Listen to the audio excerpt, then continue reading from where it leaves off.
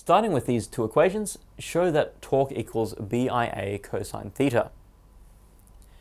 So normally there's a sine theta at the end of this equation, but because it would get mixed up with this cosine theta, I've left it out to make it easier.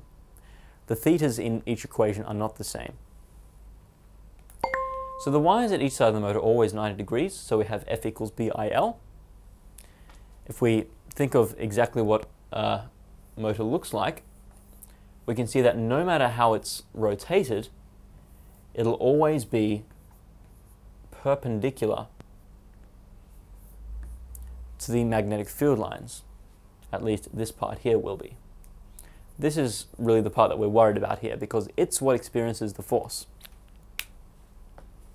Right, with me so far? So, our component of force perpendicular to the coil is given by F equals BIl cosine theta. In this case, we're looking at, if we look at the coil sort of from the side, with one current coming in and one current going out, we're looking at the end points of the coil, because those will be what are in between the magnetic fields, right? So the coil in this case is sort of extending into the background of the board there. Now, to find torque, we need to figure out how much of the force is moving in that direction, right? But the force produced by the magnetic field is moving in this direction. Sorry, rather that direction. So in order to find the component of force in this direction, we can construct a right-angled triangle. And that will look something like this.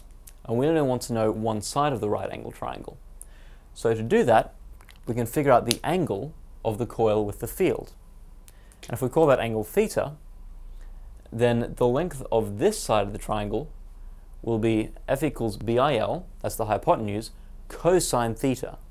So this will be the side of the triangle that we're interested in. Right? So we're getting pretty close to our equation for torque now. So to find force, we need to multiply that by, to find the torque, we need to find the distance between the axis of rotation and where we're pressing it.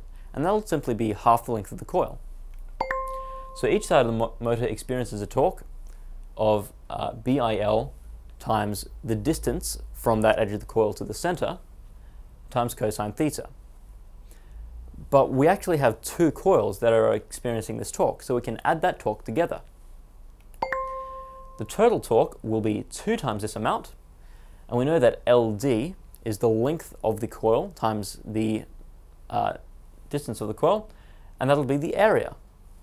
So there we have our equation, torque equals BIa cosine theta. Bit of an involved one, bit mathematical. Hope you get it.